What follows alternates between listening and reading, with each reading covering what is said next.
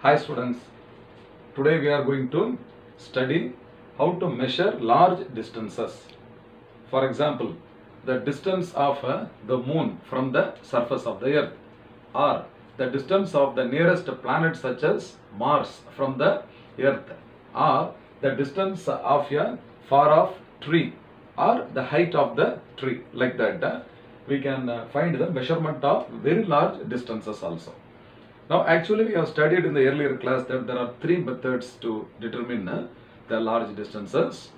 First one is the triangulation method, second one is the parallax method, and the third one is the radar pulse method.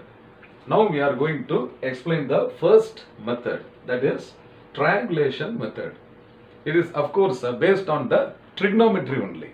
Sin theta, cos theta and tan theta we have studied. So based on that we are going to find the height of a tree.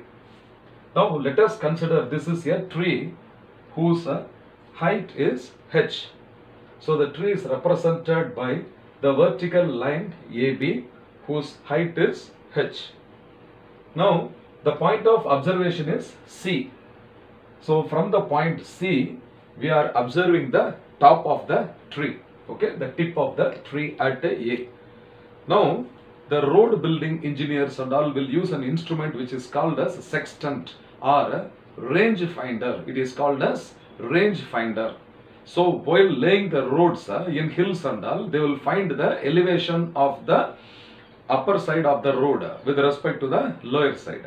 So to measure that angle, they use an instrument called as range finder. So using that instrument placed at C, that is keeping a range finder at the point C, we can measure the angle subtended by the tip A of the tree at the point C. So this angle of elevation, this is taken to be theta.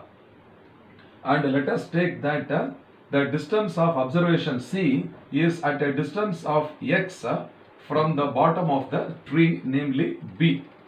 So the distance BC is equal to x and the height AB is equal to h, and the angle subtended by the tip of the tree A with the point of observation C is theta.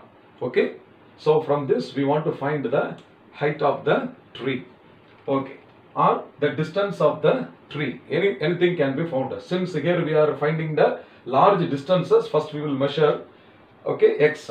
So from this triangle ABC, okay, in triangle ABC, tan theta is equal to tan theta. So in trigonometry, tangent value of this angle theta is equal to what? Opposite side by adjacent side. Okay, so this is opposite side by adjacent side. So the side opposite to the angle theta. Which side is opposite to angle theta? It is AB. So this is now equal to the side AB divided by the adjacent side. Side adjacent to theta is BC. So this is BC. And also this is now equal to what? Tan theta is equal to, AB is equal to the height of the tree, h. Okay, so this is h divided by the adjacent side BC is equal to what? X. Okay. Suppose if you want to find the distance x means then x is equal to h divided by tan theta. Or suppose if you want to find the height of the tree means what is h equal to, therefore the height h is equal to what? X into tan theta. Or x, if you want to measure x means x is equal to what? H divided by tan theta. Okay. So from this anything can be found. Normally in this case theta can be measured by a range finder and x can be measured, okay, along the surface of the road, so that h can be determined by using h is equal to x tan theta. Okay, in this discussion we can find the height of the tree like this. Now based on this, one example is given in our textbook. Okay, so numerical is given. So for that, from a point on the ground such as C, the top of a tree is seen to have an angle of elevation theta is equal to 60 degree. Then the distance between the tree and the point is 50 meter. So this distance x is given as 50 meter.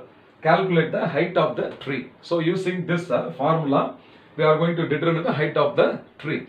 So what are the given informations? First, theta is equal to 60 degree and the distance x is equal to how much? 50 meter. So we have to determine the height of the tree. So from this formula, h is equal to x into tan theta, x into tan theta. So that this is equal to 50 into tan of 60 degree, okay, tan 60. So that this is equal to 50 multiplied by tan 60. Tan 60 is root 3, okay, root 3. So that this is equal to 50 into square root of 3 is 1.732. Okay, 1.732. Suppose if you multiply this 50 with 1.732 means what will be the answer? Let us see using a calculator. So 50 multiplied 50 into 1.732.